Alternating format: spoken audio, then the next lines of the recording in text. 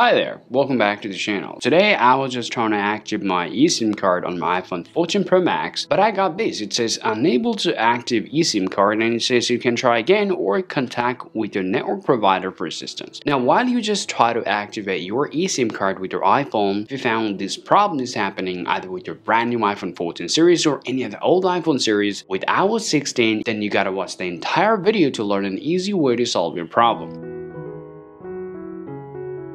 If you have the same problem here, now first all you gotta do here, go ahead and just make sure your eSIM card is not already set up with your any other device. Now if you're using your eSIM card already with another old device here, and if you just try to set it up with your iPhone 14 series or any other iPhone, then you can have this problem. So first, just go ahead and grab your old iPhone or Android that you might think your eSIM card is already set up with. Just go ahead and open up your setting, scroll down here, tap on mobile network, and scroll down and tap delete eSIM. Now tap delete eSIM again, and once you just delete or remove your eSIM card from your old device here, now you need to reset up your eSIM card once again with the device that you try to activate. Now just go ahead and just try to activate your eSIM card with your iPhone.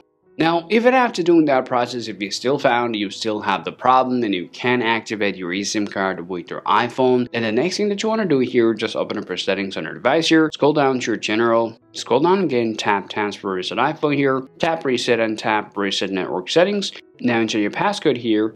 Now tap reset network settings, and after that your iPhone is going to take a restart and your problem is going to be solved. Now let's say you just reset your network settings on your iPhone here, but still you have the problem with your eSIM card. Then lastly, you got to talk to the customer care or support to get further help, and they'll give you more instruction and they'll tell you what to do to solve the problem. This is the way that you guys can follow to solve your unable to activate the eSIM card on your iPhone. Hope you find this video useful. If you think so, drop a like and subscribe to the channel. Thank you for watching, and I'll talk to you later. Peace out.